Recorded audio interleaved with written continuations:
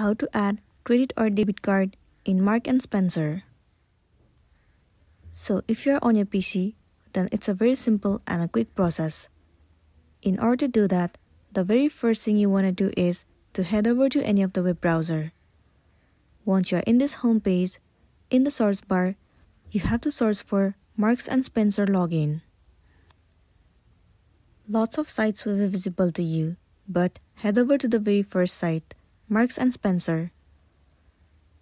It will land you on the official page of M&S. Well, in this page, one interface will appear where you'll have to enter your login credential and sign into your specific account. In order to do that, you have to enter your email address and the password of your account, and then click on Sign In. Once you click on Sign In, you will be logged into your account. Once you're in the homepage of Marks & Spencer, now the next thing you want to do is head over to the profile, and then move into Settings. Inside Settings, head over to Payment Method. In there, the option of Add Credit or Debit Card will be available to you. Click on it. One interface will pop up on your screen where you'll have to enter your card detail information of your credit or debit card.